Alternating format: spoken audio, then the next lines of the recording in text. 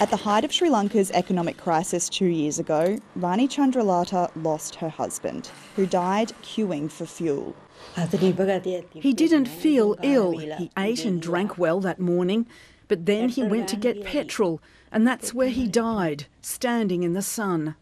Back then, Sri Lanka was on the brink of collapse.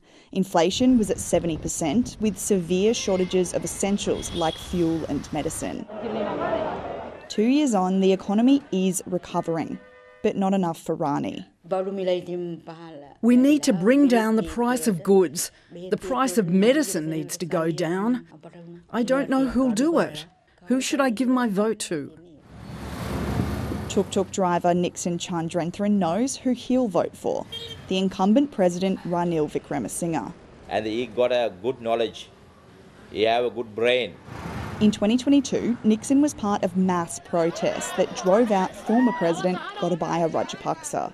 That family only know they spoiled the economy, they spoiled the country. Ranil Wickremesinghe has won support for stabilising the economy under a bailout agreement with the International Monetary Fund. Ranil Wickremesinghe saved the country. No more queues. He will win this election and Sri Lanka will have a better future.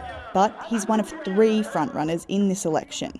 Opposition leader Sajit Premadasa and leader of a leftist alliance Anura Kumara Dissanayaka. So this election is all about this notion of system change. The social contract of the country is in pieces, and we therefore have to redesign a new social contract.